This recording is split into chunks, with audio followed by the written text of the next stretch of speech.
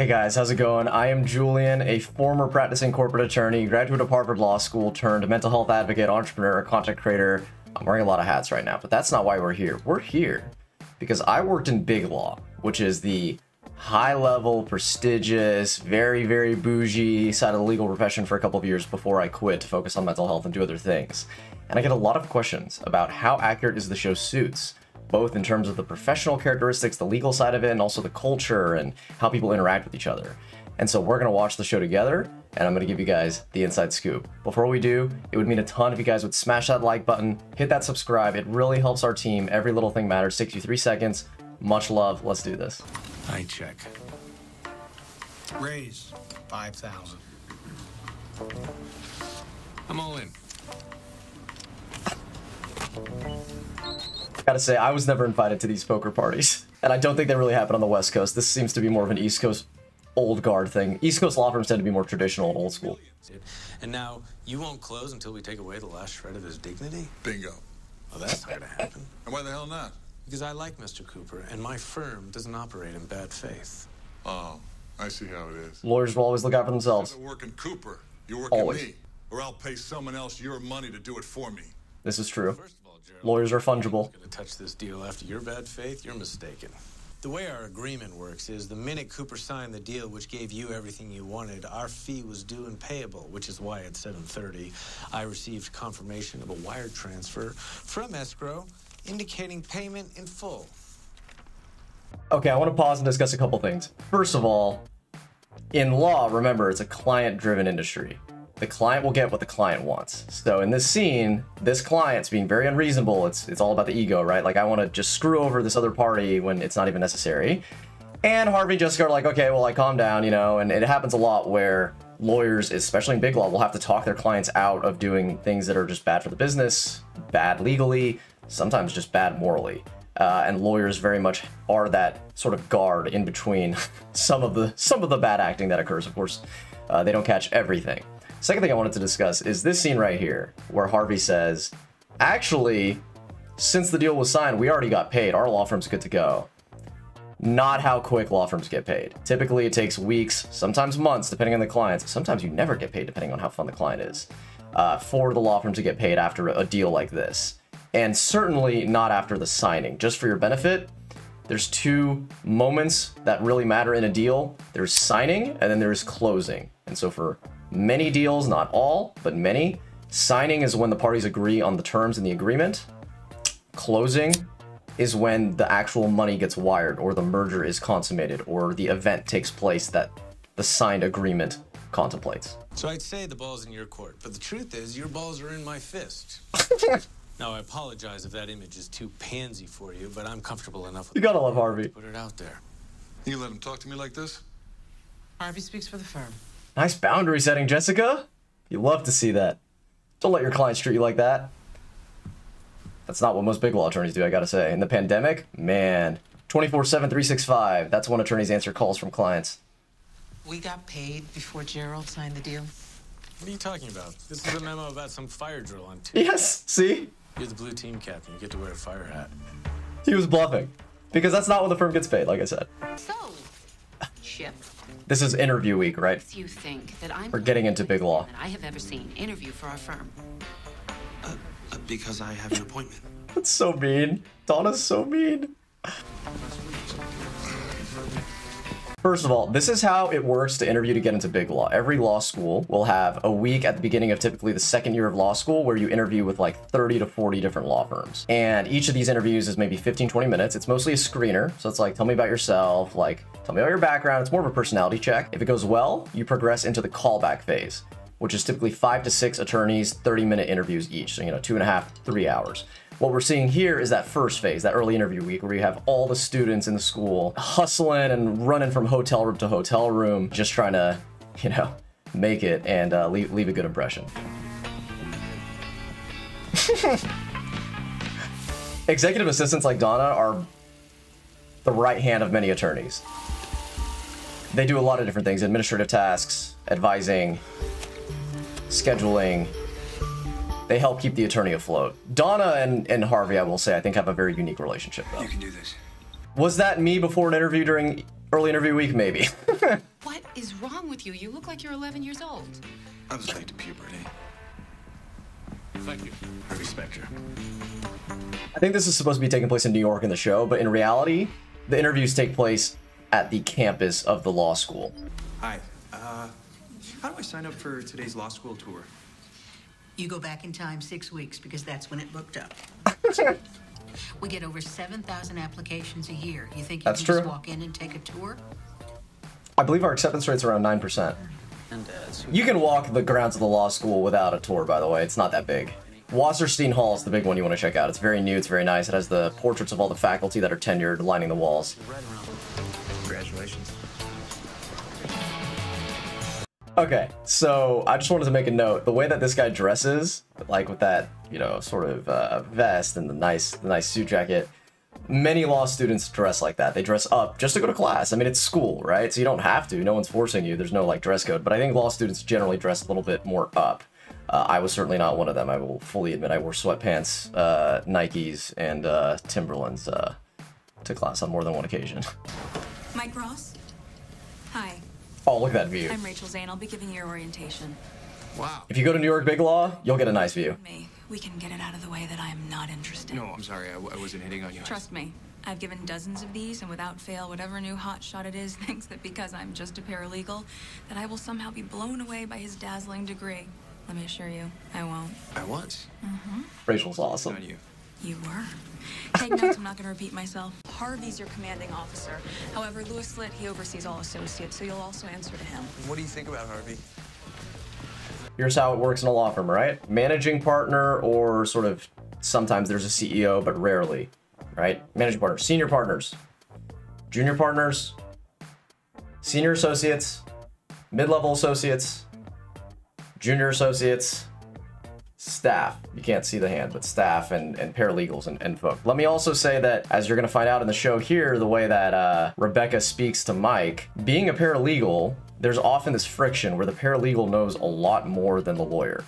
And they've done work for 30 years, and you know, you walk out of law school, you don't really know anything, right? And so these attorneys come in, and some of them just don't give paralegals the respect that they deserve because they think, oh, you're just a paralegal, right? You're not a lawyer, even though the paralegal literally knows more law than the associate. And it really pays off if you treat your paralegals with love and kindness and respect, and honestly look to them as a teacher, because that's really what they are. And if you don't, the paralegals aren't really going to like working with you. They're going to work with other people. And paralegals are in very, very high demand because they do good work, they're efficient, and they're very knowledgeable. They say he's the best closer there is, but I have very little contact with him, so I don't know. What about Louis Litt? Let's continue with your tour. One other thing, they refer to Harvey as the best closer attorney for presumably corporate law in New York in this show, which I always find interesting because from my experience in corporate law, there's not really a sort of attorney that comes in at the beginning or the end like that who closes the deal. Usually, if you're the partner in the deal, you run the whole thing beginning to end. There are specialists who come in, like let's say tax specialists, employment specialists who come in and help out on certain parts of the agreement, so they fly in, they fly out. But I haven't really seen a sort of corporate attorney that comes in just for the very end, although law is very specialized, it could exist somewhere. Hey, Becky, you are glowing.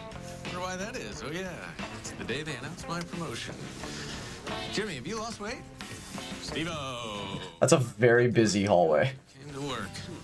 I saw probably 3 people at the same time when I was at Biglaw in the hallway. I got a work order to take it off. Senior partner, junior partner. Is that a thing or not? In this show, it seems like they refer to different partners internally as you're a senior partner, you're a junior partner. From what I have seen, you don't externally refer to yourself as a senior partner or a junior partner in the industry. If you are talking to a client, you're a partner.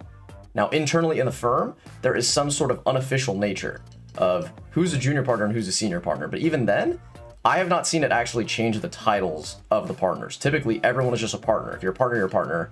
And maybe you know offhand, oh yeah, that guy's been here a long time, he's a senior. Oh, that person just made partner last year, they're more of a junior partner. You haven't taken one note. It's because... Because you were too busy ogling me to listen to a word I've said? Partner's offices anchor the wings. 5th floor is research, 6 is security. All work gets billed, even if it's finding an address. I answered to Harvey That's and true. Lewis Litt, and judging by the way you responded to my questions, I should admire Harvey and I should fear Lewis. You have been here for 5 years, and just because I outrank you does not mean I have the authority to command your services. Oh, it's also pretty clear that you think you're too smart to be a paralegal. You know what nobody likes? Nobody likes to show off. You used the word ogling. Oh.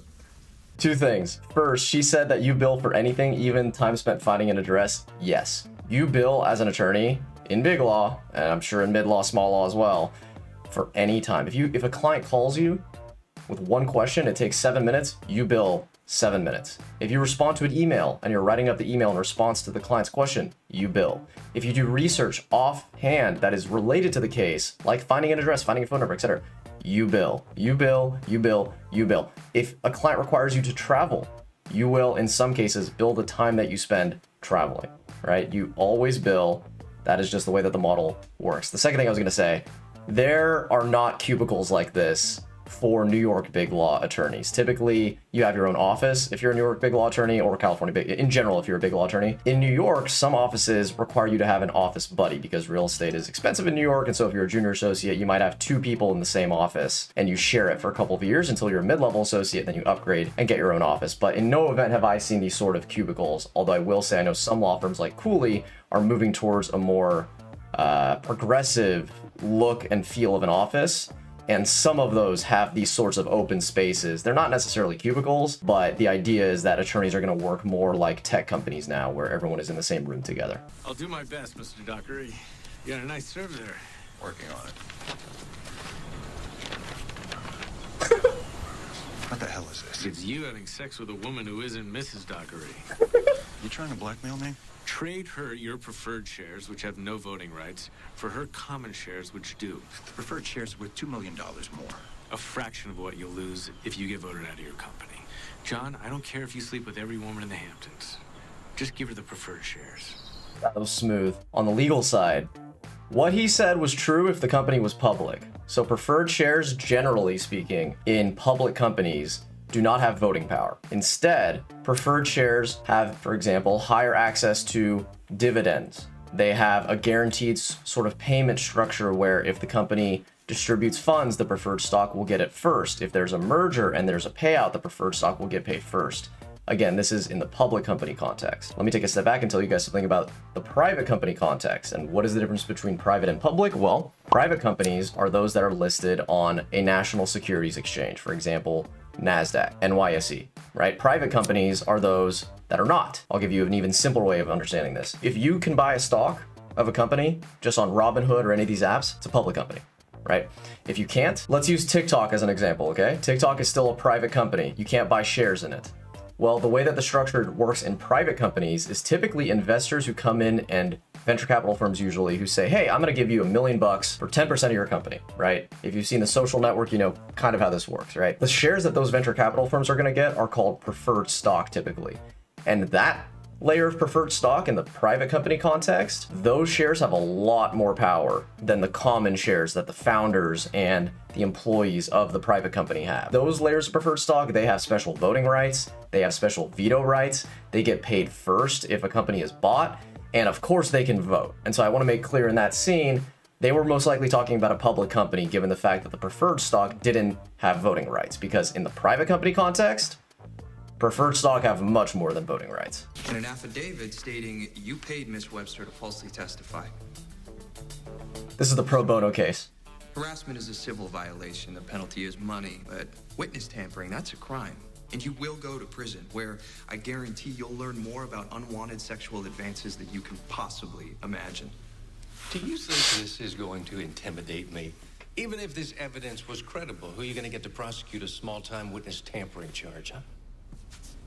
Harvey, didn't you graduate law school with the current U.S. attorney in New York? In fact, I did. Okay, so they're talking to the counterparty here, which is the CEO. It's a pro bono sexual harassment case. And I want to call out prosecutorial discretion, because what that CEO just said is very true. Just because you commit a crime doesn't mean you're going to go to jail, does not mean you're going to be charged ever. That's never a guarantee in our world, because in order to actually be charged with a crime, you need a prosecutor to go out and press charges on your case. Prosecutors have way too many cases. We just don't have enough prosecutors and resources to hit every single case. So there's a thing called prosecutorial discretion. And prosecutorial discretion is exactly what it sounds like. It's the prosecutor's choice on who they want to prosecute, when they want to prosecute, and where they want to put all of their resources, right? And so in this context, the CEO's like, what are you gonna do? Like, this is a small time case, no one's gonna charge me. And Harvey's like, well, it's my best friend who is literally the prosecutor down the street, so I can just call him and tell him. Now, is that the most ethical thing? Probably not, but will the CEO be able to do anything when he's being charged with a crime that he actually committed? Also no, right? And so this is unfortunately a very real thing in the power structure of the legal system that exists, is the more you know people, the more you have those personal relationships, the more power you will intrinsically have because of your network and your influence. With that, let's watch this guy get dunked on. And I think he might even be interested in pursuing a case like this. Wait, are you two still close? Well, I was the best man at his wedding. Wow. You weren't. You're bluffing. Let's see. Yeah, here we are. Must admit, I look very dashing. This is me and his mother. You just gotta love Harvey. Let me know if you're Team Harvey or Team Lewis in the comments. There's only one right answer. But he can't put guys like you away for sexual harassment, then go to strip clubs now, can he? Fine. And a raise. Oh, okay, all right. Are we done? The kid should be able to grow up without the burden of tuition hanging over his head, don't you think? Which is why you're also going to pay Nancy an extra $250,000. They're settling the case right now. Charles. Gentlemen. 98% of legal cases end in settlement and do not go to trial. This is one example. In this show, in this pro bono case, they didn't go to trial with a full jury. They didn't present evidence. They didn't do oral arguments. Instead, they had a couple of court hearings. There was a little bit of discovery. Discovery meaning we're going to look into the files that the other party provides us to analyze and do some research. And boom, they settled. And now the case is closed. And we just don't have the resources to take on every single case that exists out there. And most of the time, parties will end up getting drained by the costs of lawyers and settle anyway. So if you're ever considering hiring a lawyer out there to like press on somebody or to threaten somebody, I very much encourage you to just try to settle it out of court, because the only people that are gonna win when you guys sue each other, it's the lawyers. That's it for me, guys. I hope you enjoyed that as much as I did. If you have just one second, if you could smash that sub button, smash that like button, and drop a comment. Let us know what your thoughts are on the channel, on me, on this suit, on Suits the Show. We'd love to hear from you. Every little thing helps. We cannot thank you enough for your time. See you around. Much love as always.